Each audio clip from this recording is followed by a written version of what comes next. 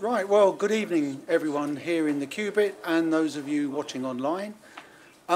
Before we get on to the meat of the event, the usual announcements, and I think the first one, looking at the familiar faces in the room, we could all do together, which is, if you haven't turned your mobile phone off, please do so or put it on silent. And secondly, a serious one, if the fire alarm should go off, then please leave as quickly as you can, either via the entrance at the back or the one at the side here. Okay, so moving on to just a few announcements. Our next event on the 30th of November, which was Paul London, who are LTM's Heritage Bus Operations Manager, his talk at Acton, I'm afraid, now is fully booked. So if you haven't booked for that, I'm afraid it's too late.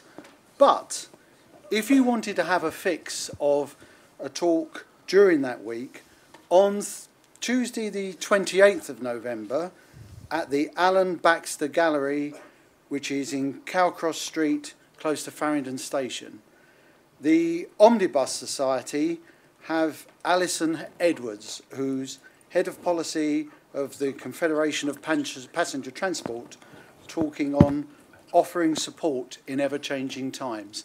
And the talk is at 18:30, but the door will be open from 1800, and it will be open to Friends members. So if you want to go along and support the Omnibus Society, they'd be very pleased to see you. Our next event here is in 4 weeks' time, and it's slightly different. We are going to have, like we did last year, our annual members meeting, and this will start at 17:45, when a number of the trustees will stand up and give a little report on what's been going on during the last 12 months and also answer your questions. Full details of that part are on page 55, I think it is, of the magazine, if you want to look it up. And if you can't come but have a burning question that you'd like to ask any of us, then you can email it in and we'll pick it up on the evening. If you don't want to, and it will be broadcast live, but only to members, and it will not be recorded for catching up on YouTube. If you don't want to come to the AM but want to hear the talk, then that will kick off at the usual time, about 18:15. You can wait outside, there'll be a pause, and then you can come in and join the talk in the normal way. Then our next one after that, which will be 8 weeks today, on the 15th of January, Howard Smith, the Managing Director of the Elizabeth Line, will be here giving a talk on the Elizabeth Line. And I would recommend early booking for that one as well. I just think that will be quite popular. Okay, so let's move on to the main event. Tonight we are extremely lucky to have as our speaker Leon Daniels, OBE as it says there. He will actually be talking about the London Bus Museum, which might be slightly different to what we put on the website, but will be very interesting, I know. I could almost use the entire evening outlining Leon's achievements, which I'm pleased that I'm not going to do. But I'd just like to mention a few. He's currently president of the Chartered Institute of Logistics and Transport. He's chairman of the trustees of the London Bus Museum. As many of you will know, he was the former MD of Surface Transport TfL and was in charge during very much the successful delivery of the Olympics. He's an honorary fellow of the Institute of Couriers, and he was telling me just before we started, he's just now senior warden of the court of the Worshipful Company of Carmen, which I must admit is something that I didn't know till earlier this evening. And of course he's an advisor and delivered a great number of international transport projects. So I think without more ado, let's give a very warm welcome to Leon.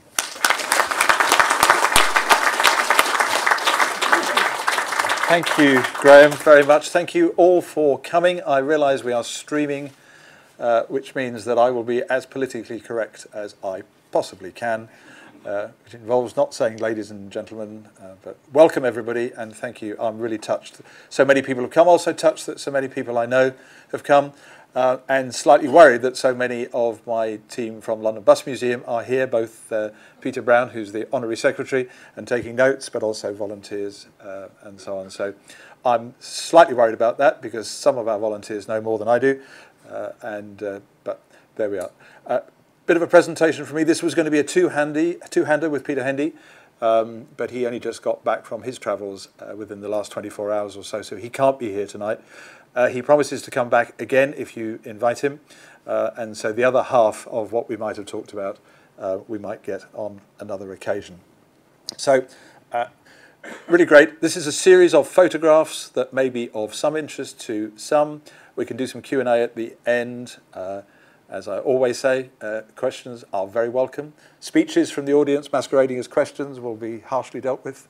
So, but we aim to finish by 7:30, I think, if the chair agrees.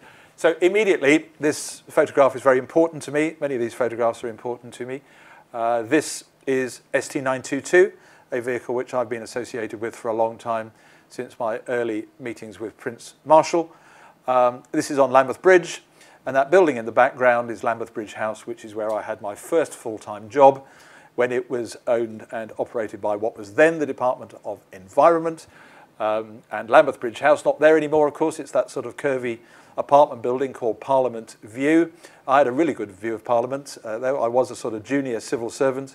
And out of my room, I could see the sort of picture postcard of Big Ben and the Houses of Parliament. So this picture is very important to me because it shows me not only a bus I was associated with, but my very first office job. So my first job in the Department of Environment, really exciting. One of the things I got to work on was what's now the Highways Act 1980. In fact, I was the first member of the build team for the Highways Act 1980. And that gives me a special place in the history of legislation in this country. I am one of a very small number of civil servants in the box in the Commons that had to get the government to vote out its own amendment because my minister was speaking on the wrong side because he'd misunderstood his briefing. There aren't many of us. There aren't many of us who actually had to get the government whips to get the government to vote out its own amendment. Section 135 of the Highways Act 1980, if you want to go and look it up. It is about lopping down trees in Devon and Cornwall in the West Country.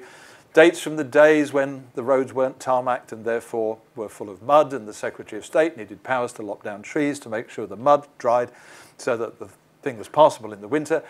Complete rubbish, of course, because all these roads are now made of tarmac. But what made it even more difficult was the provision in the 1959 Highways Act was excluded from the Local Government Act 1972. So it was the old counties of Somerset and Dorset and Cornwall and so on. So you drive through Avon, which is a modern county, went over the old county boundary, and the Secretary of State had powers to lop down trees he didn't want. So that's my claim to fame in the history of legislation in this country. It's a good job, it's a long time ago, and was clearly forgotten later. So tonight's about London Bus Museum, where, as your chairman said, I am chair of the trustees, and many of you, of course, are visitors. I've taken this particular photograph, which is, of course, from an Ealing film, because in many ways it sort of tells us why in the London Bus Museum we are around and what we're trying to do. We're trying to help people enjoy those wonderful moments from perhaps their youth, or when they certainly were when they were younger, with things that they really enjoyed, which includes the transport, it includes the street scene, and it includes, you know, in this particular case, a street seller. So London Bus Museum, our mission, if you like, is to try and make people feel warm and happy by talking about things that they remember and making it possible for them to do things which they might otherwise not be able to do. Of course, you're all members of the London Transport Museum friends, so I'm not going to ask you for money or donations or anything like that, because that would be very bad to come into somebody else's charity and ask for money. But your trustees, and through your chair, we are committed to working collaboratively and closely together. So we're not here competing, we're here collaborating, because at the end of the day, we all want the same sort of things. I often find in a case like this, it is helpful, people always ask in the Q&A, when did you first really love anything about transport? So I have my photograph of me in my earliest transport guise. So here I am, I think I am 4 in my very best bus conductor's outfit. And that's how I first, I think, got into transport. So people often ask, so here's the answer. I've had transport in my blood since I was at least 1964. And as you can see by this, this is a rare photograph of me when I was young without my tongue out, so we're very pleased to have that. So if I then go back into my childhood and first thinking about I was interested in transport and in buses and so on, and why was I interested, and what were our resources? And this is all we had. We had our annual British Bus Fleets book, we had our monthly Buses Illustrated, and from 1964 onwards we had our Buses Annual, and that was the total amount of our resource. Now just to compare that with today, when so much information is available online, museums we can go to and visit, opportunities to ride, drive, listen, enjoy, things to download on social media, and so on. But it's not so long ago, it's only 50 odd years ago, that this is all we were working with, and all you knew was what these publications told you, much of which was very out of date by the time that it got to you. And I then started thinking about this, and this is something we need to do. The movement that brought us from here to where we are now is now a piece of social history itself. This movement of enthusiasts collaborating together, their specialist interests, and inside our specialist interests of transport, across bus and rail and aeroplanes and so on, and inside that about maps and tickets and ephemera and signage and so on. So there's a story to be written about the journey we've been on roughly since about 1960, I guess, which is 50-something years of progress, so that we have all the wonderful things we have now, and many of them thanks to the work that was done so long ago. And then I started realising that even we've never properly written the history of how the London Bus Museum, which is run by the London Bus Preservation Trust, how it ever got to be here. And we can trace it back, I think, to the London Omnibus Traction Society, founded in 1964.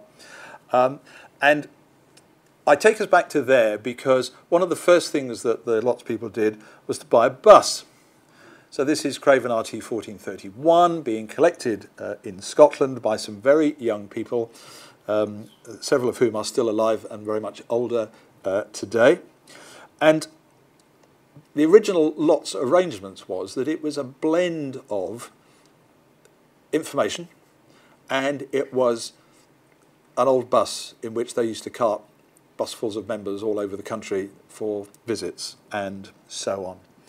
And it wasn't long, like maybe within 2 years or so, that the rift started to happen. And that rift was between the people who were interested in the information and the news, what was happening in the future, with the people who were interested in the preservation. So we've got this sort of split, which caused the formation of the London Bus Preservation Group, where lots went on to specialise on the news and about the new vehicles and the route changes and producing all sorts of publications. And the London Bus Preservation Group was involved in preservation and vehicles. And what was happening, of course, in those days was individuals or clusters of individuals buying vehicles. And they would organise events. And they were really keen to try and establish some sort of museum.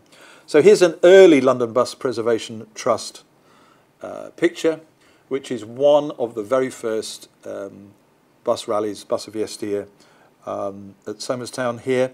And again, some of these vehicles still with us, but this is early. This was like unheard of. Now we have these events every weekend during the summer. There's a conflict all over the country, all over the world where you can go. This was like your one opportunity to see these vehicles in any sort of captivity. In those days, we thought a good idea was to put them all in lines and make people walk up and down them, which is not quite what we do now. But I thought this was fascinating because here is the preservation movement doing the first attempts at showing what it did to the world at large. Because just keeping it to yourself isn't really very much fun.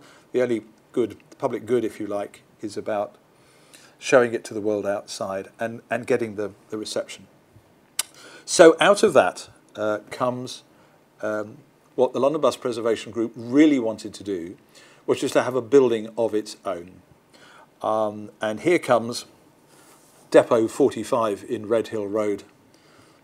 I'm going to say Weybridge, but it was always called Cobham, although some of the early pioneers never stopped calling it Weybridge, as it happened. This building, Depot 45, a Vickers building from World War II, used by Barnes Wallis and others, partially in connection with some of the things that he was developing, which became Cobham Bus Museum. And the photograph you see here is of the inside as it was first seen. And this is taken from an edition of Old Motor magazine. Museum was a bit of an overstatement. It was a shed full of stuff. It was not really capable of being open to the public, although in due course the museum had a series of open days. But it was the first time everybody banded together. And there's a tribute here because Cobham Bus Museum would never have happened if two people who were preservationist forerunners in this time, Alan Almy and his brother Dom, hadn't amongst themselves borrowed money against their own homes in order to be able to create a loan that would allow the purchase of the building. And there was a little group at the time, Prince Marshall, with Alan and Don and also Alan Cross and several others, and a chap, Dave Hurley, who in fact was the first person to spot this building being for sale, who were the early pioneers at this stage. And Cobham developed into something which, looking back on it now, we might think was like a sort of private members' gentlemen's club, except it wasn't with drinks, it was with old buses. So it wasn't really a museum at all. It didn't have any aspirations. It was simply a place for people to keep their vehicles in the dry, indoors and safe, and be able to do some work on them. And it was very successful. And by now we're talking 1972, 1973, and for the first time, a home for preserved buses that was owned together. So Alan was a bit of an entrepreneur, and he soon developed Cobham Bus Museum into also being something of a business, which was a bit awkward since we were in the middle of Greenbelt in Weybridge. And it was a little bit like, you know, if you watch Thunderbirds, it's international rescue, but if anybody comes and visits, it makes all these changes and just looks like a family home. Well, same here. Every time the planning officers came, this looked like a bus museum. Most of the rest of the time, it looked like something between a scrapyard and a vehicle dealership. But it was the money from that operation that allowed so much more to take place, which included vehicles which were not owned by individuals but owned by the museum to start to come into preservation. So a couple of stories from the old Cobham Bus Museum, left and right here. So the left picture, RT1320. Those of you who know about these things know there were no green Saunders-bodied RTs, but there we are. And that's the bus we use for driver training.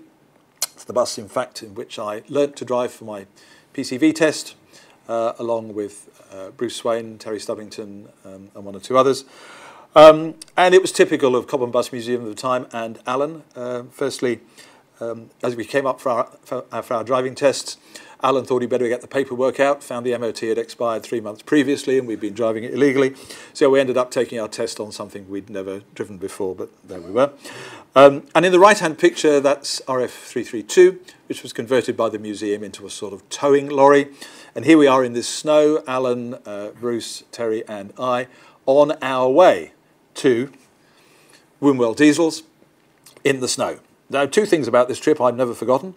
One is that we had a freestanding Calagas stove burning inside the passenger saloon on casters. Every time we turned left or right, it rolled one way or the other. But it was the only way to keep warm. We had lots of batteries all over the floor, loose. And then when we got here at the stop, we got into our sleeping bags and had a bit of a kip waiting for Wombwell Diesels to open in the morning.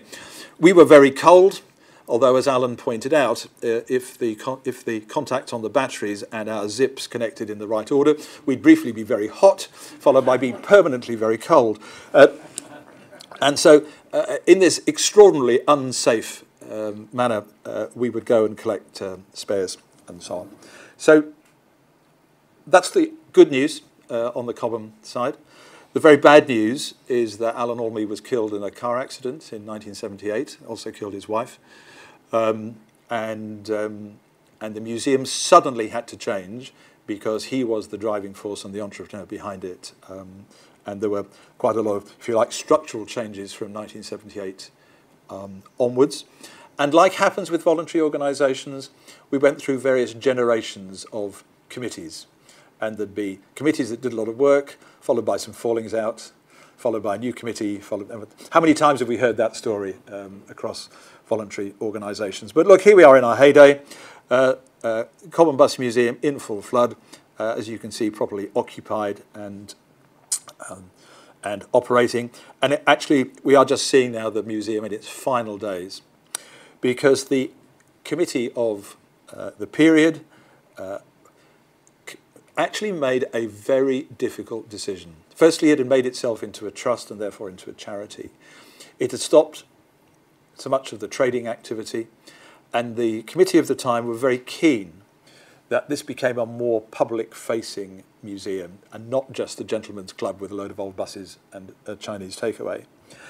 So the site was on freehold land in the middle of Weybridge Greenbelt, and so it was decided that they would look for somewhere else. And the somewhere else became Brooklands Museum, which is only a couple of miles up the road. And a deal was done with a developer which bought the Cobham Bus Museum freehold site and demolished the building. And instead we bought a 125-year lease at Brooklands Museum, which is where we are now. So these pictures, the welcome sign is the last thing left standing of the building. The building wasn't actually demolished, it fell over when you nudged it, because the building was so old that much of the structure had lost connection with the foundations.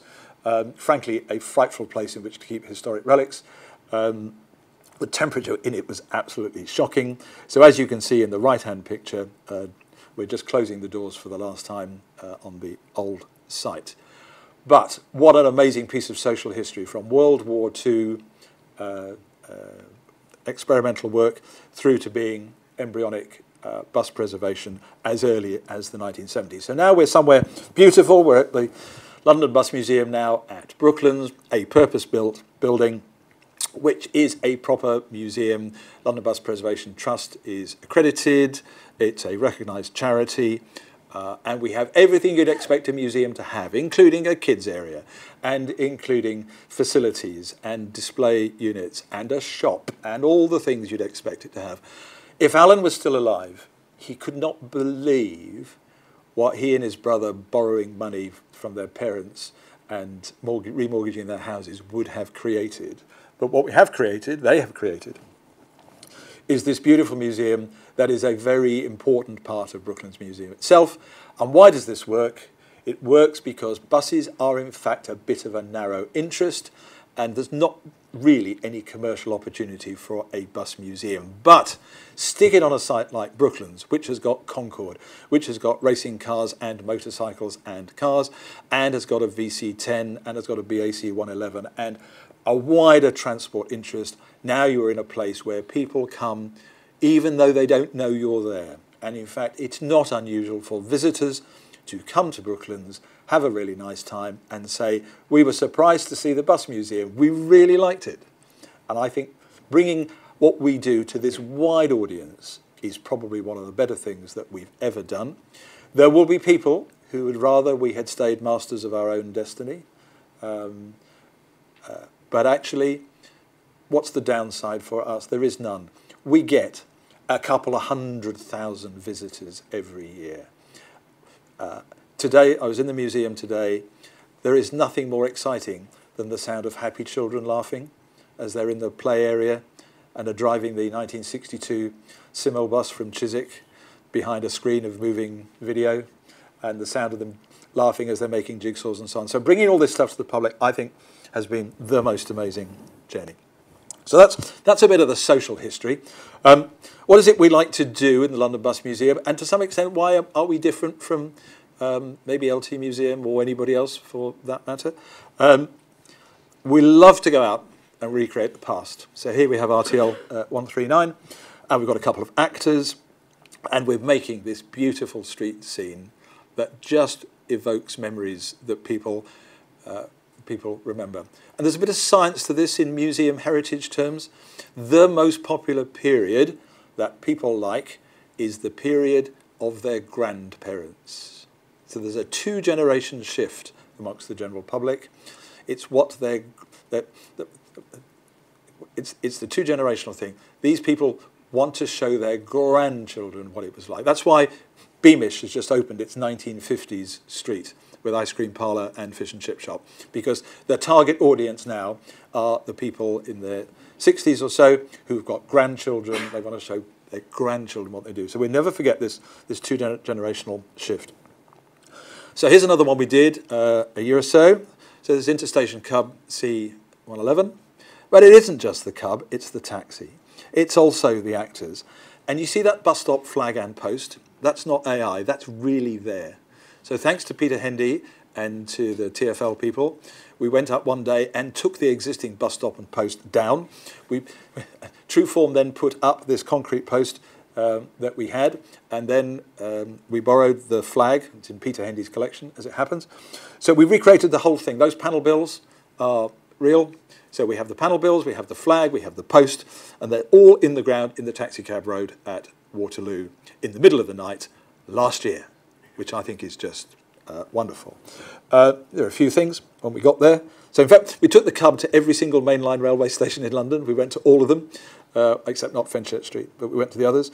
At Victoria, there was a long queue of taxis blocking the access, so I actually paid a taxi driver £10 to go around the block and join the back of the queue so we could get through. When we got to Waterloo, there was a rail replacement service going on. This place was full of coaches, which we had to get out of the way. And at Paddington, bless us, at Paddington, we got the Network Rail people and the contractors, because you know it was a working site. It still is a working site for the new development nearby, in order to reverse the cub all the way down the ramp and put it on the lawn at Paddington, which is where interstation buses used to serve. All those years ago. So recreating those things are very exciting for us. People paid, one or two people in the audience, John himself is here, paid 100 quid for the privilege of being on this journey. But what a great night. I mean, John, you and I both agree we're a bit old to be staying out all night again. But to create this was just good. And as I say, it's not just driving the bus around, it's trying to make the whole scene look good. And then finally in this series, this took more arm wrestling to do than anything. But there was a 70th anniversary we had to do, and we really wanted to do it at Victoria bus station. So we took the whole bus station over in the middle of the day. So this was like military precision. What we actually did was to infiltrate these preserved buses in the lines of 73s and 38s and so on, at exactly the right place, so that despite the different frequencies on the mainstream bus routes, all of ours came to the front at the same moment, which is where we've got to here. That took loads. I burned quite a few favours in the organisation that day, but we were able to get the whole range of vehicles in place here, just briefly, because we only had 3 or 4 minutes, because you know that was the frequency of the 38, and so we had to be on the move. So yeah, we infiltrated these buses into a series of routes that all run on different frequencies and got them all to the front at the same time, which I think was just magic. And again, if we ask ourselves, why do we do all this stuff? Well, you can't bottle that feeling, can you? I mean, that is just extraordinary to recreate that in the centre of London, in the middle of the day. You know, this is so good. Something else in this little sequence which I really liked, Tony Beard, the famous London transport historian, had always been fascinated by art. This is the official photograph of RT1. And none of us ever quite knew where it was. It's actually Ham Common. And he was able to find it because he was able to read what's written on the white strips on that post. So when he was able to read that, he was able to work out where it was. And he was able to work out not only that it was Ham Common, but it was still there. I mean, the gateway is a different size now, but it is still there. So we took RT1 and put it there on Ham Common. This was a great. I've never forgotten this. This is a Sunday morning, but there's the white strip on the gate. So I rang the chief executive of London Borough of Richmond, and I said, "Let me tell you what I want to do. So I sent them this picture of the original picture of RT1. I said, I want to bring this bus onto Ham Common during the daylight on a Sunday morning. What do you think? And he said, this is so ridiculous. I have no hesitation in agreeing. Look, now, so to get here, we had to drive all over the grass. Because the roadway, which you can see there, and of course the trees are now much more mature than they were in 1939, so the route was a convoluted one through all the grass. We had to take some account of the ground conditions because we didn't want to be sinking up to our axles in mud. And the borough was very keen that we were in and out quite quickly, so would we please not turn the engine off, which then produced a whole series of complaints from residents about why this bus was idling. And some person who I'm not going to name came forward to our great rescue and told the residents that with old diesel engines, if you switch them off and let them cool, the emissions get worse when you start it up, so you're better off leaving them running, which I thought was a great answer. May even be true. So here we are on Ham Common. It was a day of running on Route 65, so we were in and out very quickly. We didn't sink into the mud.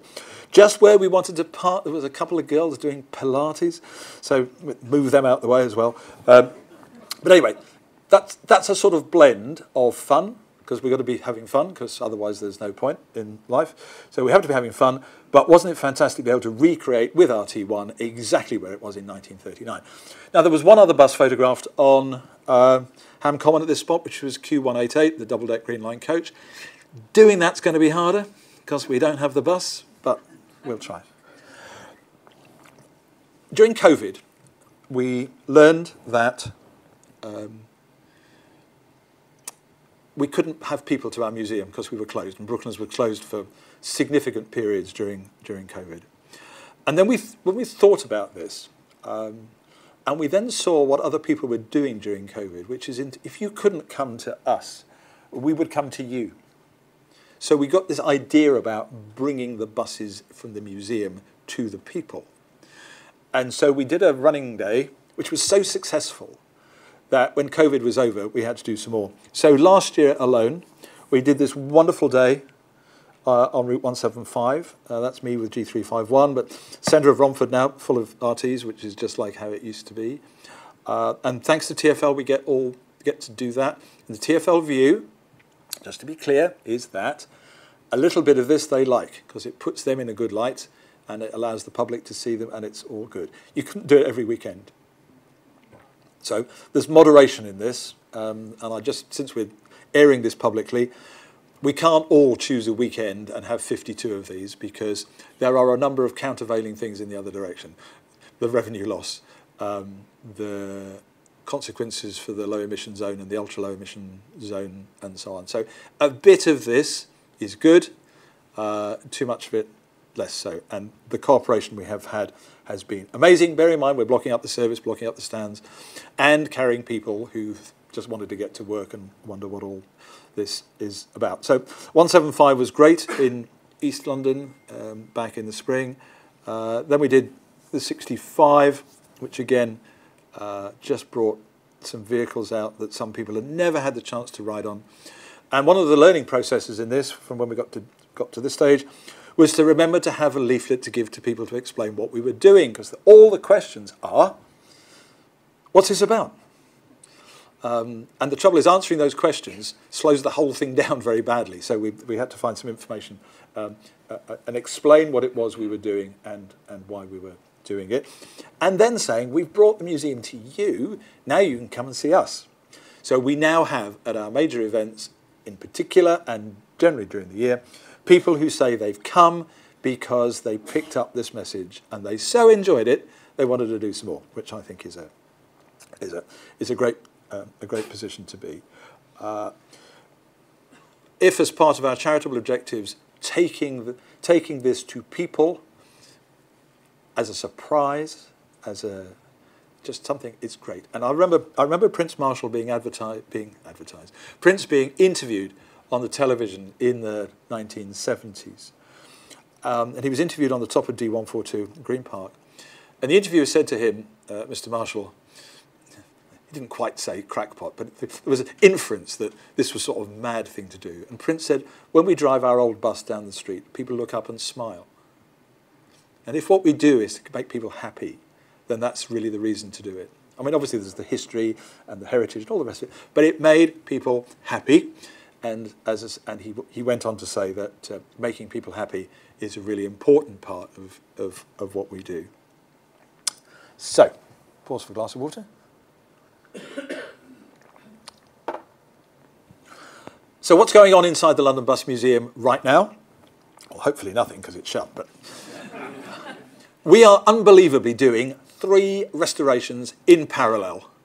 Right now, during the course of the working day, we are doing 3 restorations, one beside the other. So here's NS 174. This is being made out of 3. Much of the bodies had to be renewed. We've literally, as you can see in these photographs, just got the front scuttle and the bonnet side. So the bonnet side is actually in aluminium. It's a template. It goes away and comes back in steel. So NS 174 is making progress. This restoration we're doing in the main body of the museum. The public can see this happening. It's one of their favourite things they like. They like to wander around the museum, see some exhibits, see some audio visuals, look at some posters, play in the kids' area, especially if they're kids, and then watch this restoration actually taking place around them and engage with the people who are doing it. Bit of a nuisance, really. It slows the volunteers down because they keep stopping to talk. But what a lovely thing to do. People like to see all this. So there's the new upper deck, now broadly complete, and the seats. A wonderful volunteer. Not only is he a brilliant carpenter, he used to make exhibition furniture. He's used to making small chairs. It's really good. And there's the inside of NS 174. And that's progressing really well. And as I say, people in the museum can see it. And what do we see here? We see the cab, which is gradually now coming together. And that whole back end and the staircase is new. So that has all been fabricated from drawings. Everything about that staircase is difficult to do. The curvature, the size, the sweep. Each of the stairs is a different size. And of course, some people will say, but this is all new and really not authentic. Well, there's 2 choices. You either don't have a staircase at all, because there was nothing left of the original. And secondly, as we know from some of the drawings that Doug has done and the measurements, none of these measurements are standard at this stage. In the 1910s and 1920s, they were hand-built by craftsmen, all of whom had different tolerances. So frankly, you can't say it's right or wrong, because they were all very slightly different, and everything about them that craftsmen made were very weren't common. It's only when we got to jig building did anything start to be as common as this. So NS 174. Well on the way, just a bit, to quote the man who's doing my kitchen, just a bit of clearing up and we'll be finished. But I reckon we're a couple of years away now to getting this finished. It'll be an open top in general livery. And for those of you who know, we have Dennis D142, which is in blue, London Public livery. And one of the reasons the Dennis is in blue is we wanted something to show the pirate era, and London Public is the only thing we can do with the Dennis on pneumatics. And NS 174, which will be on solids, will be our red open-top vehicle of the period. Meanwhile, whilst we're working on NS 174, we have this 4-light horse bus underway as well. And this is the first time we have ever attempted a horse bus on our own. Normally they've gone out to Andrews or others. This time we're doing it because we happen to have another expert carpenter who used to be an architect. Nothing he likes better than working with wood. So we're in the process here of dealing with NS 174. A complete new upper deck, floor and seats. Work on the side rails. The chassis bit is all fine, and so this is all proceeding now. So there's the view inside. Much of the work on the inside is done, and on the right-hand photograph, you'll see what we're dealing with in terms of platform and what's left. So horse bus is underway in parallel, and I expect it to be out next year. And then while we're doing that, we're also doing T448. So T448 is a 1909 Green Line coach, going to ask you for a bit of help in a minute. This is audience participation phase. So what's the situation on this? Well, the interior is largely done. All the floor is done. All the Rexine is done. All the coving panels are done. All the power is in. The lights are in. Waiting for the seats. And so here's the question. Where on a 99 should the fare chart be? It's not at the front because the clock is in the way. And records suggest the fare chart is on the rear emergency door. But all the photographs, does this point? There we are. So it would be there. So there's the clock.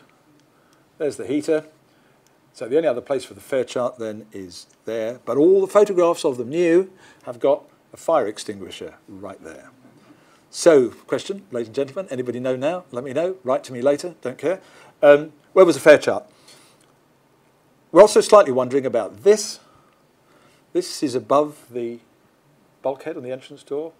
It looks for all the world like a fare chart holder. You know, it's a wooden frame, glazed, and it's got a budget lock and a hinge. Except I've never seen a fare chart of that dimension anywhere. So, open question. If it's not there, and it's not there, is it there?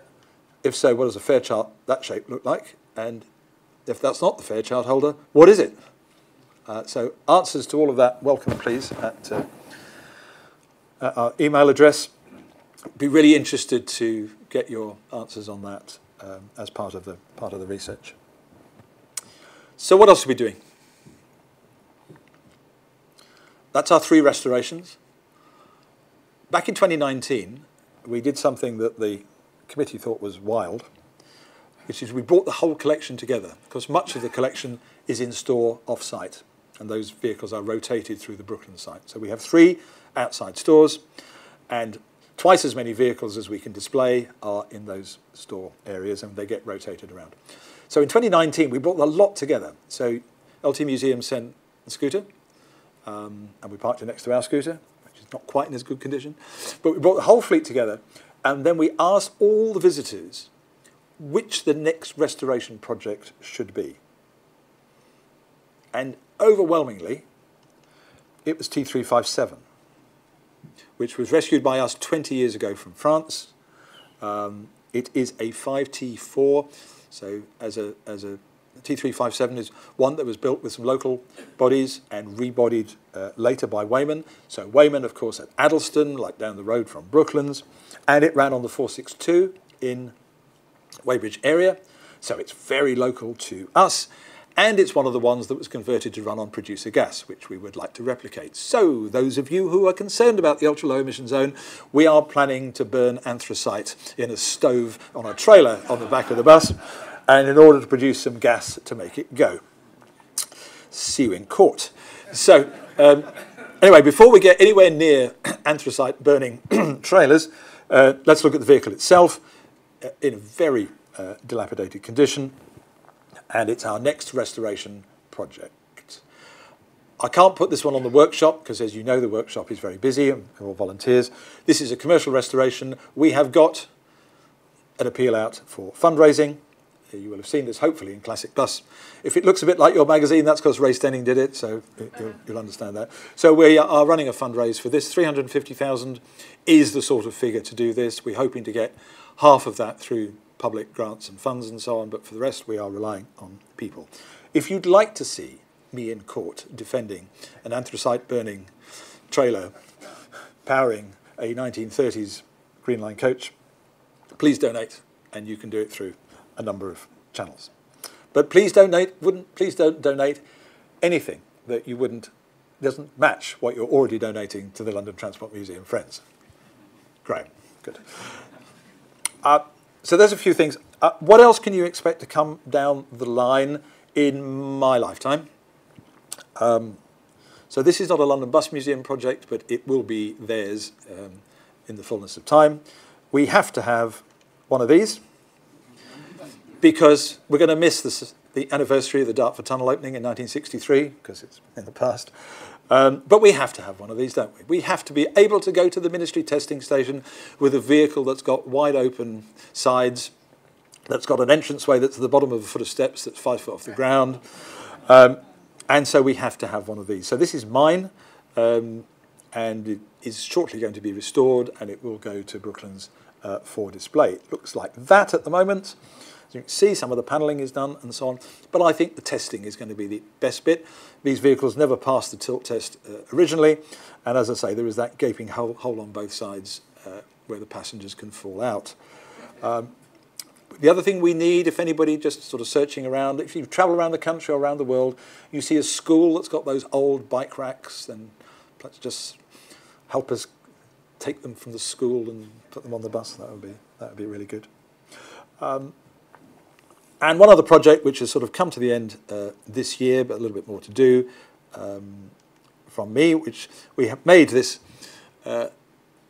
rather scrappy-looking Routemaster into that, which was its debut at Brooklands this year. It's BEA 2, lovingly restored, more than this photograph you can possibly believe.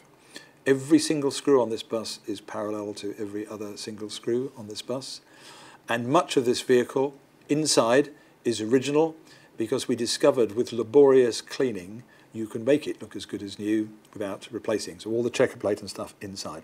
Some things during the research about BEA Routemasters we didn't know until we really looked into it. Because we now realise, of course, that since in the 1960s you could smoke on an aeroplane, smoking was allowed on both decks on BEA Routemasters. And we know that because we found the fixing for the ashtrays, which are on the lower deck as well as on the upper deck. And then we found some signage that went with it. That's fascinating. Smoking was allowed. Can you imagine? Somewhere in the TfL archive, there are minutes of meetings where people sat around a big table and somebody said, what about smoking? And somebody said, well, it's allowed on aeroplanes, you know. Oh, if it's allowed on aeroplanes, better allow it on the bus then. Oh, we better add some ashtrays on the lower deck. Better change the signage. We'd better make some different rules. There'll have been another meeting somewhere, and it'll be in the archive somewhere. There'll have been a meeting and somebody said, we've got to decide what to do with the headlights. Well, what do you mean? Well, you know, Routemaster coaches have twin headlights, Routemaster buses have single headlights. And country area Routemasters with single headlights run in the countryside. So I'll tell you what, this bus that's only going to run between the Cromwell Road and Heathrow on the M4 better have double headlights, hadn't it? Because otherwise it won't be able to see where it's going. So this whole bus is full of unearthing mysteries of the London transport bureaucracy that I think we all love one way or another, which is about how the detail of some of this stuff was painstakingly worked through. Because these headlights didn't get here by accident. Somebody decided they needed twin headlights. Somebody worked out that a bus that's only going to go between Heathrow and West Cromwell Air Terminal, and it's never going to be more than 4 foot from a street light, needed double headlights. And out of that, there must have been a discussion about those illuminated BEA signs, which, by the way, work, but they're now LEDs, because they do make the bus wider than 8 foot, and there must have been a discussion with a certifying officer that said, you know, if we make these illuminated signs, it'll be more than 8 foot, but that doesn't matter, does it? And all those, I think, all those treasures are contained somewhere in TfL archives or people's private collections or memories, which I would love to be able to unlock. And for this is the same as every other bit of the London transport that we love, which was there were infinite numbers of meetings involving infinite number of people, all of which were producing outputs that were only later in life we're trying to interpret without guessing. And you know, this is the sort of historian's curse. We must be very careful. We always talk about what actually happened. We mustn't interpret for ourselves what we think happened, because that's rewriting history, which we can't do. And so sometimes we have to. Sometimes we do just have to think about how these various things came to be. So, almost at the end, because we have to do some questions, and I know you have loads of questions. Please do listen to my podcast, which you can find on Apple Podcast and wherever else you get your podcasts from. I promise you there's a whole wealth of people. You should really listen to the episode with Stephen Norris, who manages a number of things, including to refer to the then Scottish First Minister as Jimmy Cranky. He manages a series of languages, which I'm not going to say out loud because we're going to be on YouTube, but he managed to be quite colourful about a number of people. So try Stephen Knight. Norman Baker on here was absolutely brilliant. One long stream of consciousness. I'm hardly in this episode. Norman is just in full flow, which is great. And there is a YouTube channel where you can see some stuff. And there's all the Facebook and Twitter things that you might imagine. So we are going to move to Q&A. But we can do this and Q&A at the same time. Here's something else we do at London Bus Museum, which is to harness the brilliance of some of our volunteers. Because when we find they're brilliant at something, we try and make it interesting for the museum to have. So we didn't start out, sorry about this, sometimes in big organisations people sit down and say, what do we really want? And they say, what do we really want? We say, well, here are 10 things we want, we can only afford 5, and here are the 5 we really want, and now we're going to find a way of delivering those 5. At London Bus Museum, sometimes we start at the other end of that. Somebody has a good idea, and then and it's of no use to us whatsoever, so we try and find a use for it, and we try and make it into something. This is reverse bureaucracy, if you like. So I'm just going to go to this video, hopefully. Well, I'm not sure how we make videos play on this system, so we will see what happens. But the purpose of this video is, if we ever get to it, one of our volunteers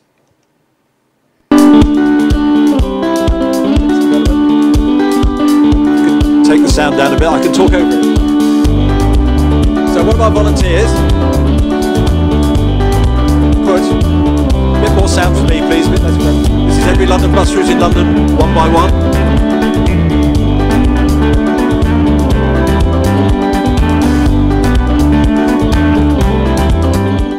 Thank you.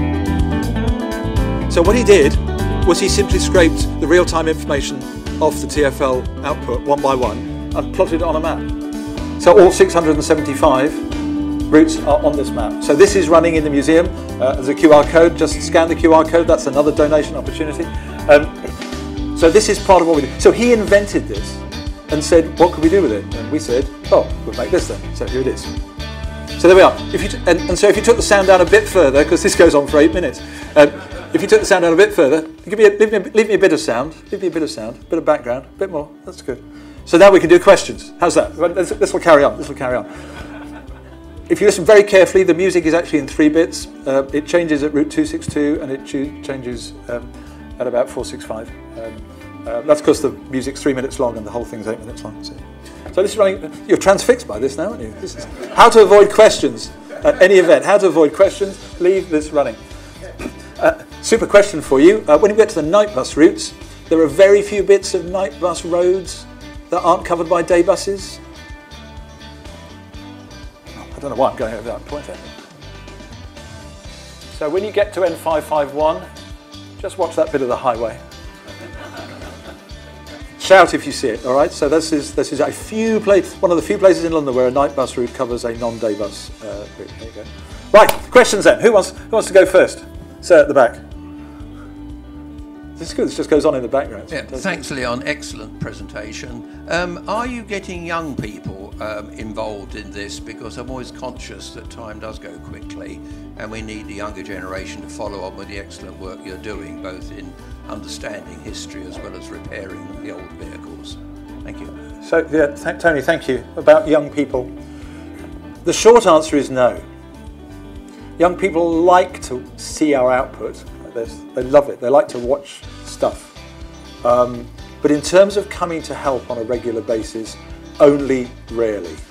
This is a big problem for all of us in the future. Young people get their satisfaction a different way. We went round bus garages with notebooks and took down numbers and shared information and so on. Young people have all this information and they are not so good at coming forward and helping. Across preservation, it's patchy. Carlton Colville does really well with young volunteers, but of course they're in an area where, frankly, things for young people to do aren't very high. So therefore, you know, being Carlton Colville, so they do quite well with young people. In Weybridge, you know, you really need a car to get to us. Otherwise, it's a train fare and a walk from the station. So we're at the worst end of the scale. We're in an area that is very difficult to find young people, and the young people that do have to travel to get there. So we don't have enough. We've got all sorts of thoughts to try and get. You're still fascinated. Still people are watching this. This is great. we've just missed the change in the music. So the answer is no, we're not. Certainly nothing like the rate at which we're losing older volunteers, either through age or infirmity or not being able to drive and so on. Nothing like, and it is a big problem for us, Tony. So, Richard, 309, 312. Last time this is the second edition. It's the first edition. The 60 was missing. People wrote in and said, "Take it down immediately. The 60 is missing." It's not a journey planner, you know. It's just a visualization, and they sort of wrote them. So in fact, if you go on the YouTube channel, you'll see eventually I start to say, "Thank you very much for helpfully pointing out the 60 is missing. We have lots of volunteers on Wednesdays. When would you like to come down?" To which they shut up immediately. Richard. No, thanks, Leon, for a fascinating talk. Obviously, history is evolving all of the time. So what's the museum's collecting policy for more modern vehicles? Sure. I know you've got, for instance, the Bromley Bus Preservation Yep. Group are buying a lot of modern low-floor type buses. But where does LBM stand on that? Okay, so the question is about modern vehicles. This is tricky, really difficult. Firstly, modern vehicles are beyond our technical capability, because you need laptops and diagnostic equipment and so on. So most of the more modern vehicles we have, we outshop to other people. So in fact, the Bromley Bus Preservation Group, Richard, you mentioned, has our T23, has SP1, and in general, we go put them on loan to them, for them to look after and run, on a promise that they'll bring them to our events and we can rotate them through our display from time to time. The most modern thing we have is WVL1. So that's sort of at the upper end of our capability, but even that goes to Falcon Coaches for its maintenance work and so on. So I'm just keeping track, 488. So the collecting, our general collecting policy is we only take things that help tell the story. We take things where they might be lost otherwise to preservation, and we certainly step in emergency.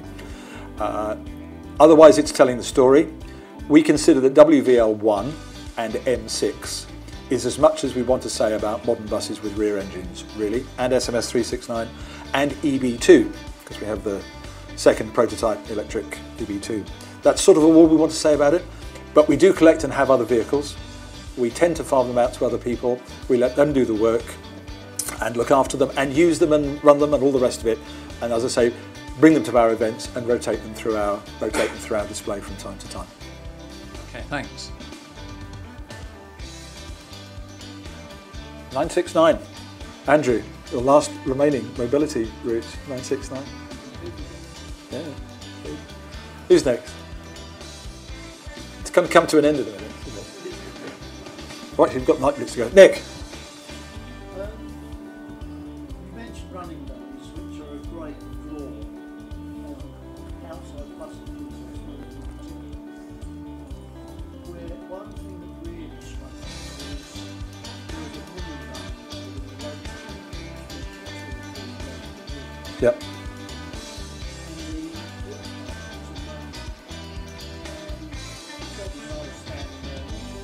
Yep.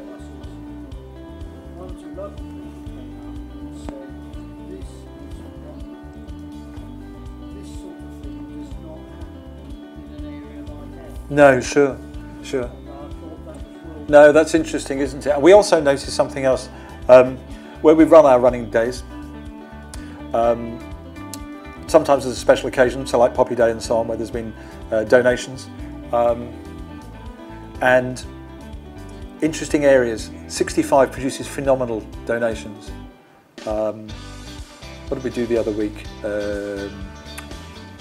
38, far less so. Interestingly, the donors of Kingston, Richmond, Ealing were much better donors than the people in Islington were. Really strange. I'm just keeping an eye on it, because I just want you to hang on to this bit of road here, remember?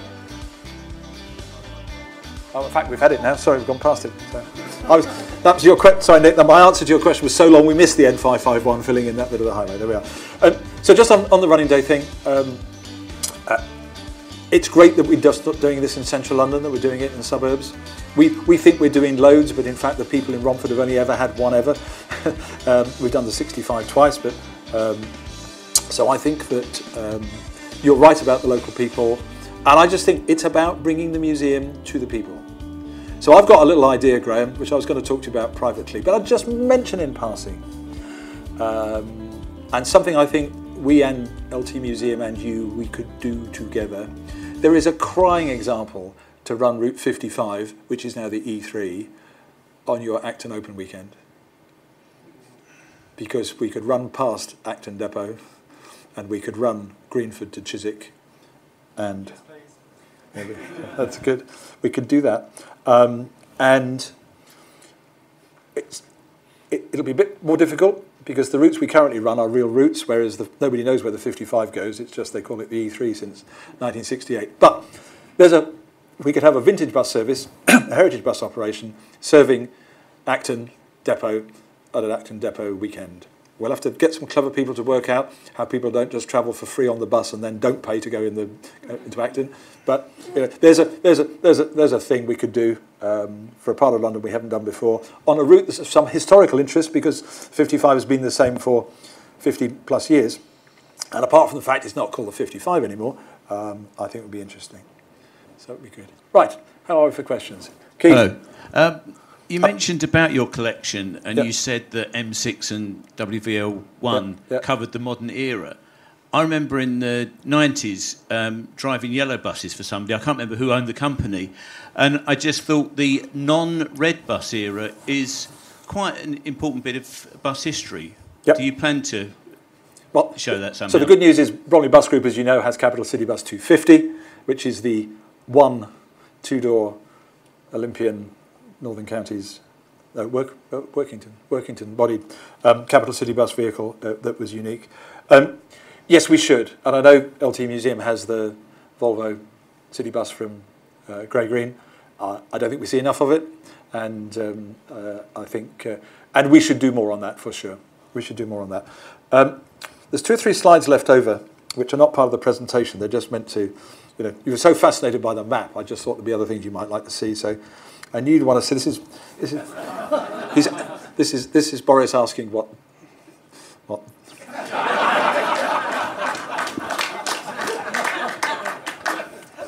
Next question, please.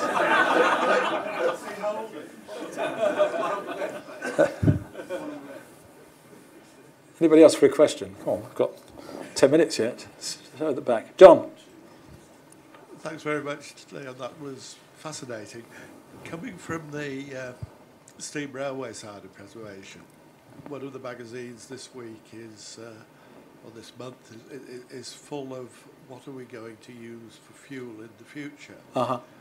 Have you got a similar debate going on in the bus fraternity? So it's a question about fuel. Steam railway has it worse because of coal. So steam railway has a big problem with the availability of coal and the able to source it and the rest of it. We have got the same in road preservation. So just in this last week, I think it's Esso that is now not producing petrol with the right. It is now only producing petrol with too much ethanol in it.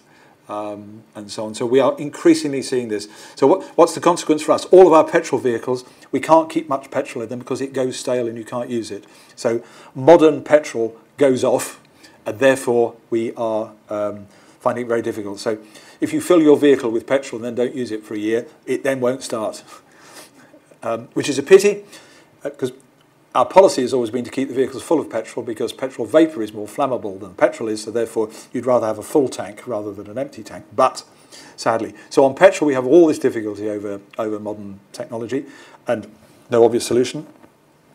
And things are not dissimilar in the way that diesel is going as well. What's our answer? Well, our answer is to do as much as we can while we can for the benefit of everybody. And we have to keep pushing through the various associations that we're all part of to make sure that the supply of fuel is available to us in the future.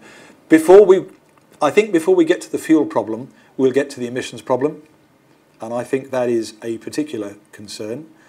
You will understand I have to explain why London has an ultra-low emission zone and people who have low incomes and can't afford to buy a new car either have to either have to pay the ultra-low emission zone fee or buy another car, whilst I want to run our old buses past their houses, which are exempt from ULEZ by age.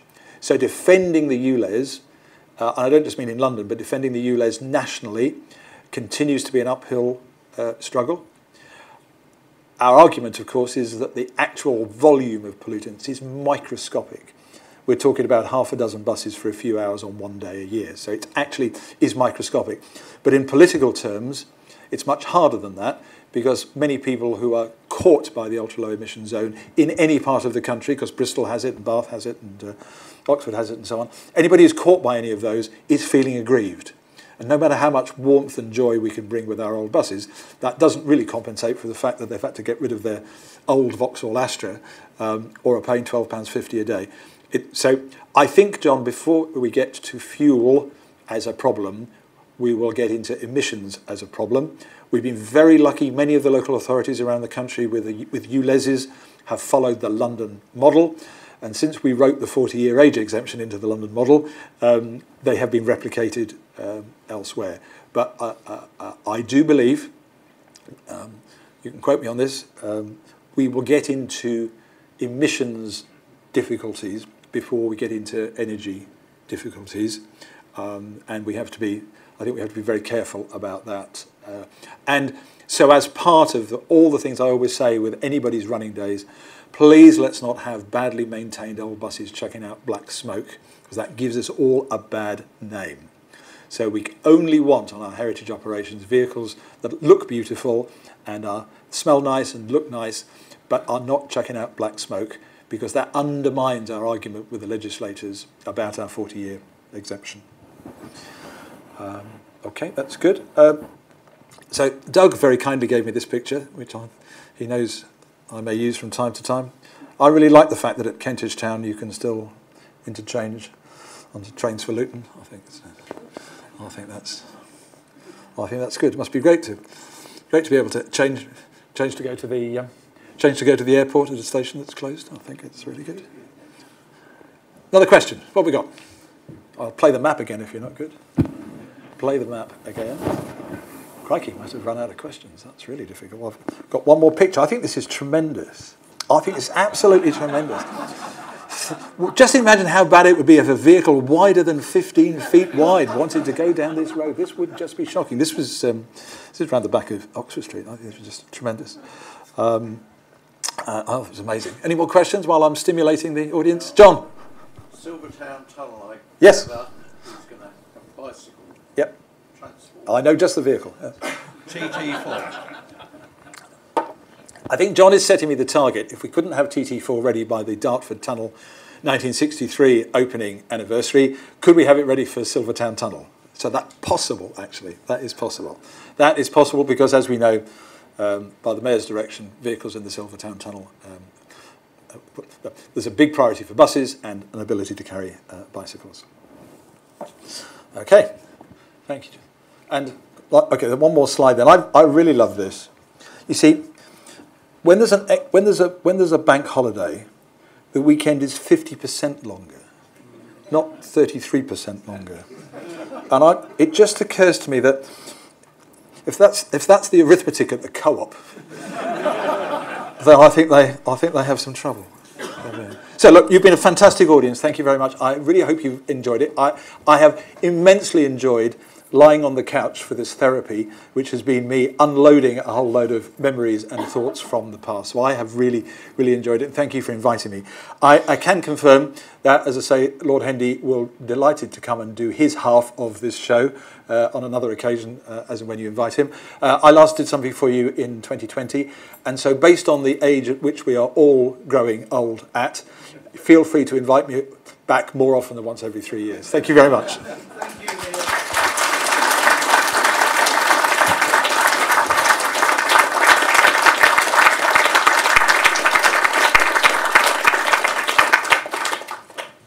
Thanks very much, everyone. We'll see you in 4 weeks.